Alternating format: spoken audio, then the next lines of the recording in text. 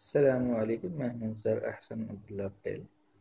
जनाब, क्वेश्चन में बोला गया है हमें कि insert N AIIMS N arithmetic means between 1 and n²। जनाब, जैसा कि आपको पता है A1 होता है a+d, A2 होता है a+2d, A3 होता है a+3d। और ज़ाहिर है एन मीन्स बोला तो हम कितने करके दिखाएंगे, 3 काफ़ी हैं, तो and so on up to an होता है a+nd। जैसा कि आपने देखा हमें सारे मीन्स के लिए डी रिक्वायरमेंट है, तो डी होता है b-a/n+1।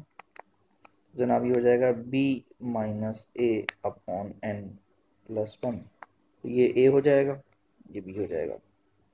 अगर मैं इसको फैक्टराइज कर लूँ n+1 और n-1 में, तो जनाब n+1 कैंसिल हो जाएगा और d बराबर आएगा n-1 के। तो जनाब a की जगह मैं 1 रखूँगा और d की जगह n-1 रखूँगा, तो ये आएगा मैं रखूँगा जनाब यहाँ पर 1 और d की जगह n-1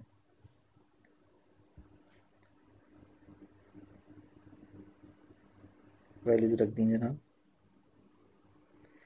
तो इसी तरीके से ये हो जाएगा 1 + n इंटू n-1। जनाब ये हो जाएगा n² - n+1। क्वेश्चन में हमने n मीन्स तो निकाल लिए, कह रहा है also find the some of n arithmetic means. आप देख सकते हैं क्वेश्चन यहाँ पर लिखा हुआ है also find the some of all n means. तो हमें मालूम करना है सम of n means. Some of n means का मतलब है a1 + a2 + a3 + ... an।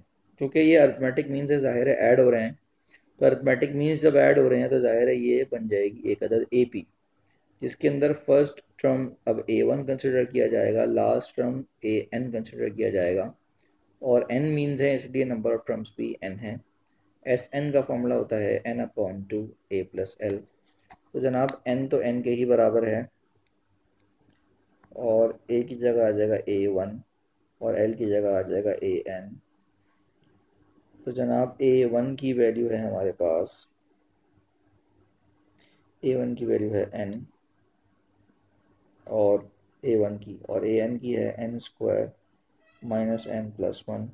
तो जनाब कैंसिल होने के बाद आंसर आएगा, n से n कैंसिल हो जाएगा, ये हो जाएगा n/2 n² +1। हमने यहाँ पर n से n कैंसिल किया, हमारे पास आंसर आ गया सम ऑफ n मीन्स का n/2 n² + 1। जनाब कंटिन्यू करते हैं नेक्स्ट वीडियो में।